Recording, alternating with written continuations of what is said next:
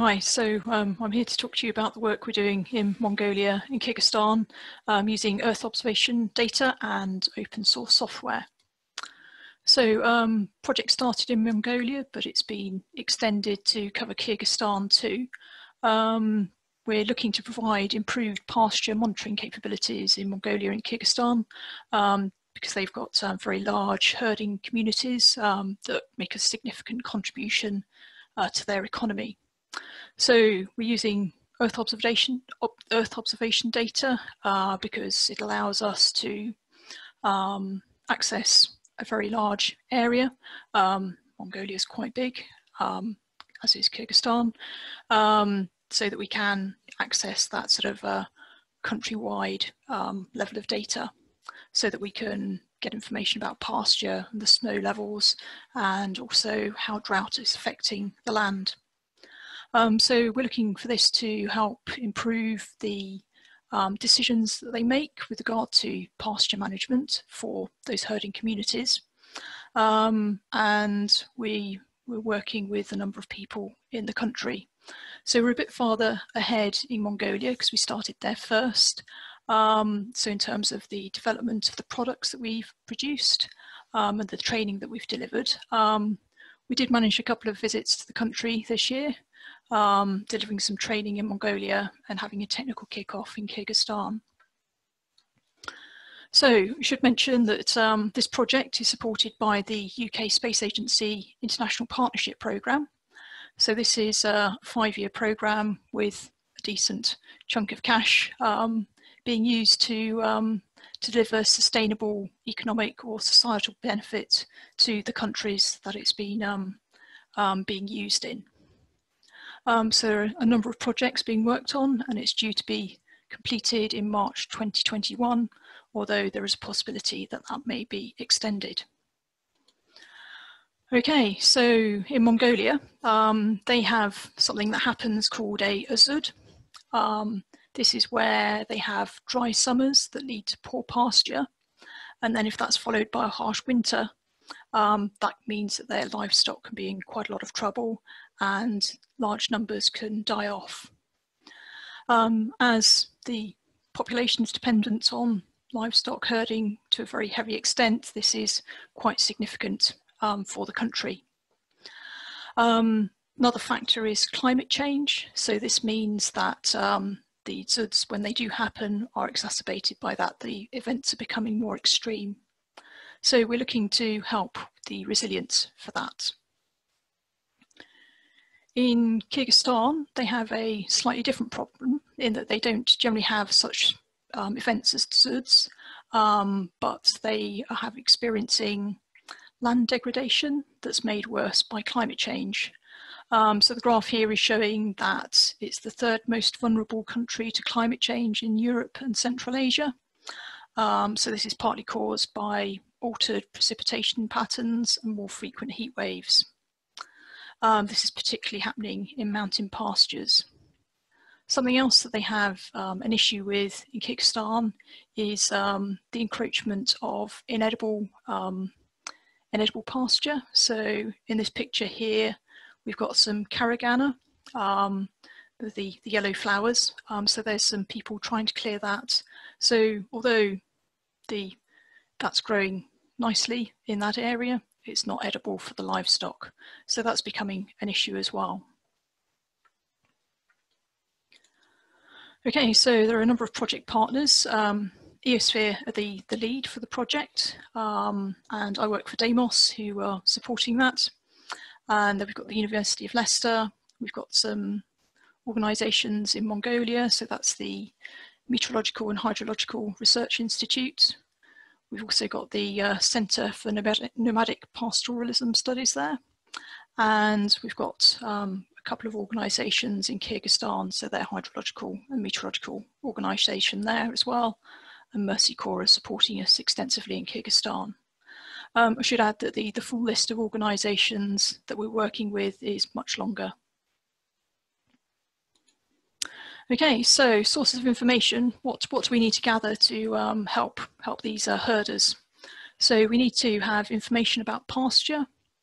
We need to know what's happening with regard to snow and also with regard to drought.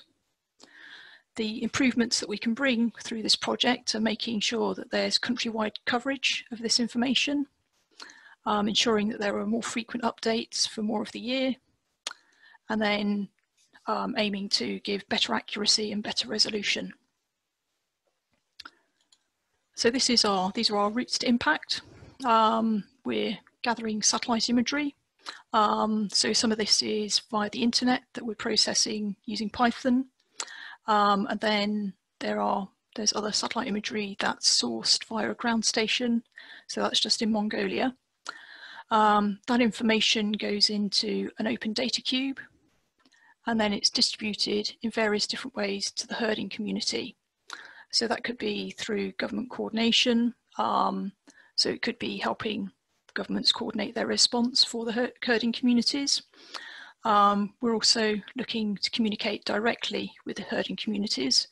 We've got a little TV in there. We are working on getting onto Mongolian, getting our forecasts onto Mongolian TV, but we haven't quite got there just yet. We're also looking to work with the insurance industry so that the information there can be used to help protect herding communities.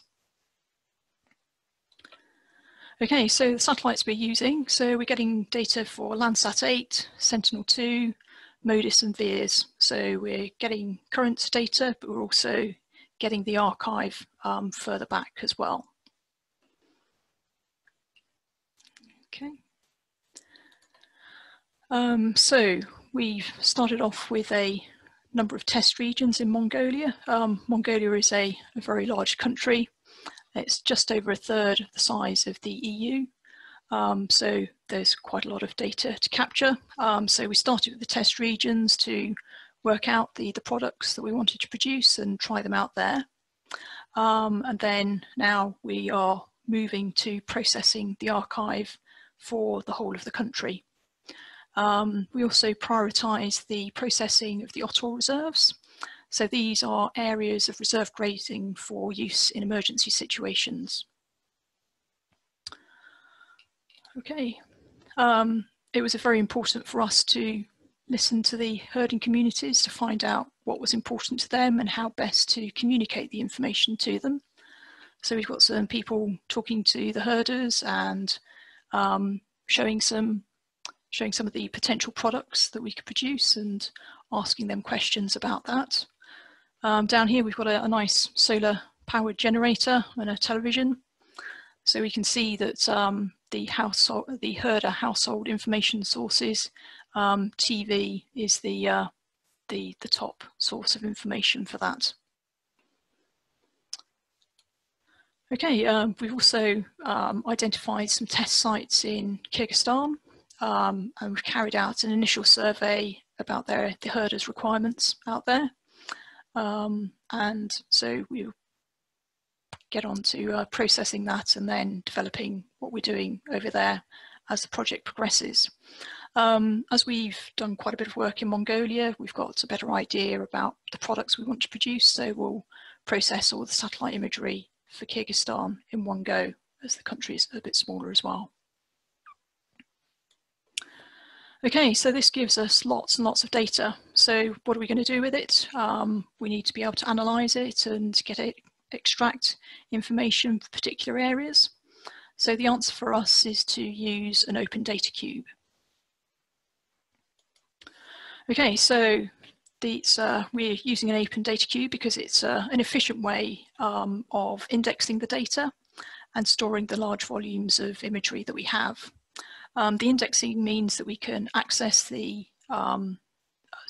access it spatially and also temporally. So we can include that information in the ways that we query the data cube. So it's something that was originally developed by Digital Earth in Australia, and they developed a data cube for Australia. More recently, it's been used in other countries, and yeah, they're either deployed or in development. Something that we're doing that's a bit different to those other data cubes is that we're hosting it on physical hardware. So that was in response to requests in country, in that they didn't want the overhead of having cloud costs continuing after the project was over. So that does bring some challenges, not least of which is actually getting those servers over to the relevant countries, which we had planned to do in September, but we'll come up with something there. Okay, so another reason for using an Open Data Cube is that there's a large community supporting it. So this is something that's benefited us in developing the Data Cube, but it's also something that will still be there once the project is over. So it will help with the long-term sustainability of the project, as there'll be many sources of help to keep them going. Okay, so one of the ways that we've been interacting with the Data Cube is through Jupyter Hub. So we've been using this to explore the data and look at it before we develop the actual Python processes that we're using to develop the ongoing products that we develop within the Data Cube. We've also been using it to provide training. So this is an example of an excerpt of one of the notebooks that we've been using.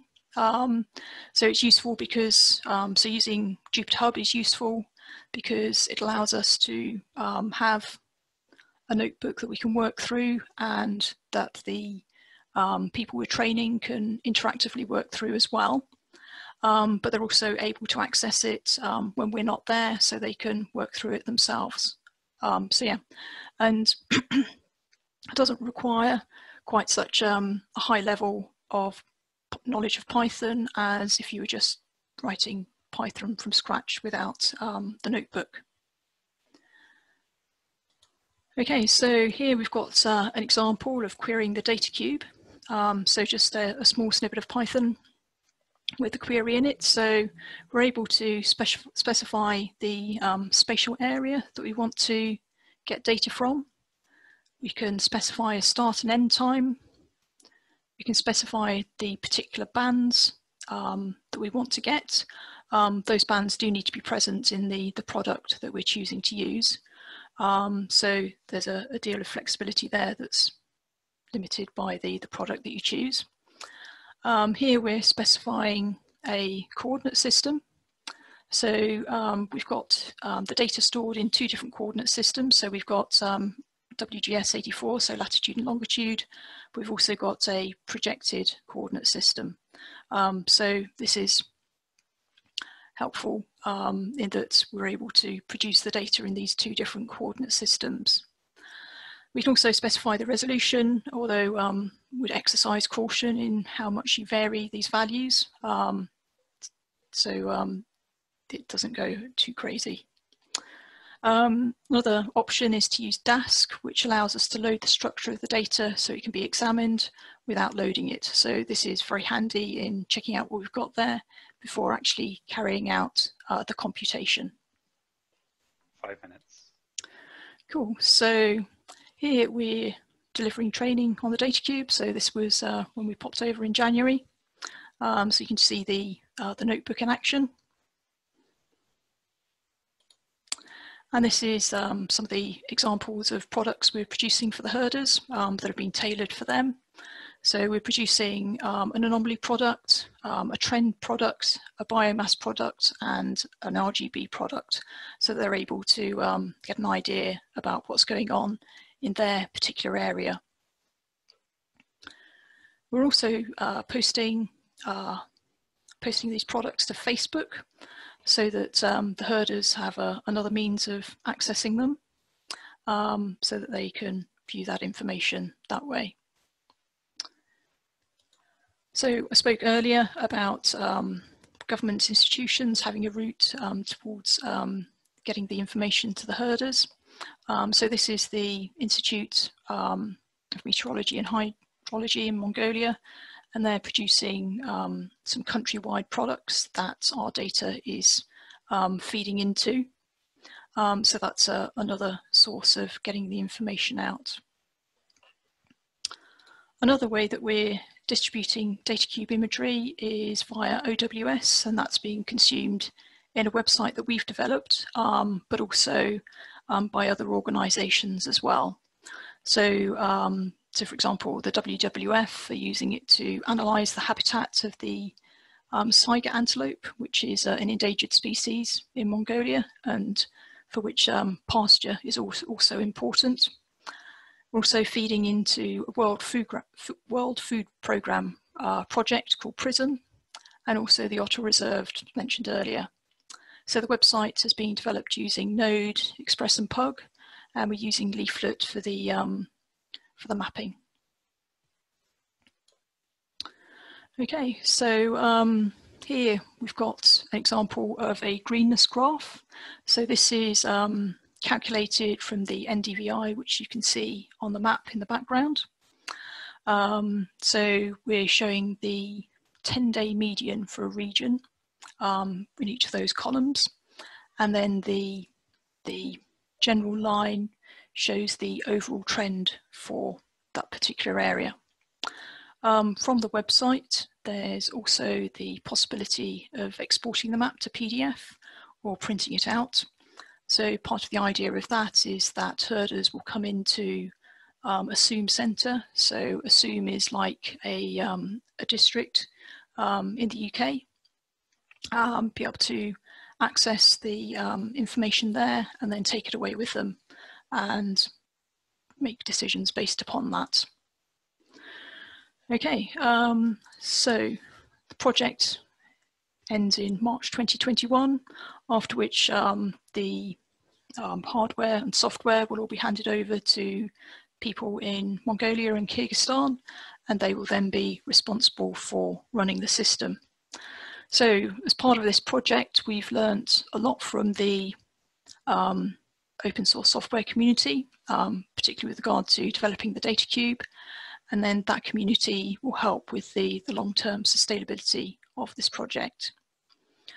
So we've been carrying out Skype training, and we did have trips planned a bit more to deliver more training and get the servers out there. So yes, and then the data cube will be accessible to researchers in Mongolia and Kyrgyzstan to carry on the work that's been done as part of the project. Okay, so thank you, and we have another camel. Okay. Cool. Thank you very much, Alison. It's all about the camels in this. Indeed, yes. So we've had a question from Ritu. Have you considered attempting a temporal prediction rather than a real-time measurement? So we are calculating anomaly and trend.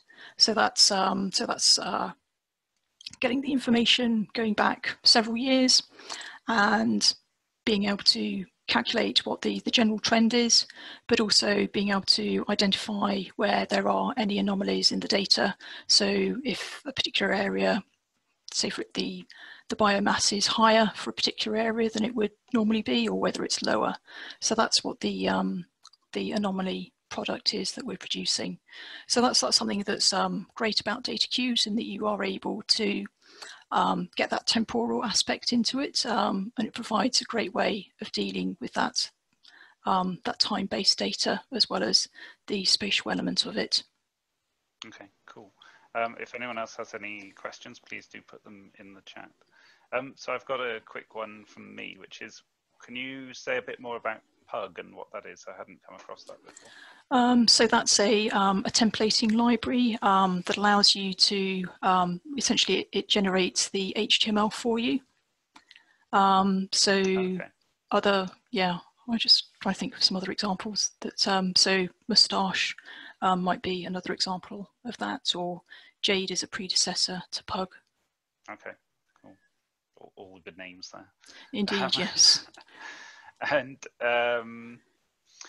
so you had 4 different types of data that were listed, I think, as going into your data cube. Mm-hmm.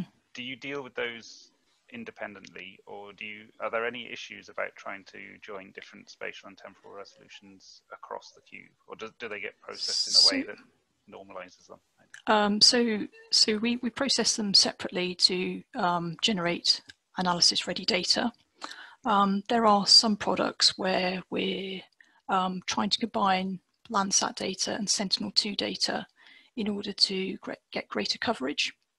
We're still sort of identifying exactly, well, we're still analysing exactly how that works, because there are sort of differences between those sensors. And so that's that part of the analysis that we're carrying out, whether it's whether there needs to be additional work done to bring them into line with each other. Yeah, I don't think you're the only one trying to look Yep. at that. So I came across someone who was working in the rainforest, and they were saying the same thing, that there's a jump between the data sets when you look at certain indices. Yeah. So another thing that we were looking to do was with regard to snow persistence, so how long snow is lying on the ground. And we were sort of trying to see if we could use the Landsat and Sentinel-2 data to do that, but we weren't getting quite, we weren't getting the data in a sort of timely enough manner to be able to do that. So we've ended up using just MODIS for that. Okay. We've had a question from Andrew Cutts. What happens at the end of the 5-year project? Will it be able to just run by itself? That's the idea. Well, so it's so March 2021 is the date that we are potentially aiming for, and so yeah, so the sort of the general plan was to get the servers out there in September. Clearly, there may be some issues with that, but and then provide some training on the system while we're over there. We've already delivered quite a lot of training, so particularly the people in Mongolia are developing their own products using the Jupyter notebooks. So yeah, so they're getting quite comfortable with the that sort of workflow. Okay. And yeah, then there's sort of some more of that we need to do a bit more training on the back end side of things to make sure that if anything goes wrong on that side of things, they'll be able to deal with it. Although I think we do plan to provide support after the end of the project as well. Okay, cool. And a follow-up from Andrew is that, do you find that there's any issue around language in terms of trying to do any of the training or trying to get any of the sort of capacity building stuff in place? So generally speaking, that's been okay. There have been some sessions where we've had a translator, and that's been interesting. But generally speaking, the particularly in Mongolia, well, I haven't actually been to Kyrgyzstan myself, but when I was out to Mongolia, the standard of English was good, and there was so from the questions that were being asked from the training, we could see that there was good comprehension of what we were trying to get across. Cool. And unless anyone has a final question to quickly drop into the chat, I will finish up with one that is absolutely nothing to do with Earth observation, but you've got two logos there. One is with a dog, and one is with a wolf. What's the difference? So the wolf is the initial one that we developed for Mongolia, but there is some sensitivity about wolves in Kyrgyzstan. Right. So we're using a Taigan dog, which is a sort of, it's almost like a national dog in Kyrgyzstan as well. So so yes, that was deemed more appropriate for Kyrgyzstan.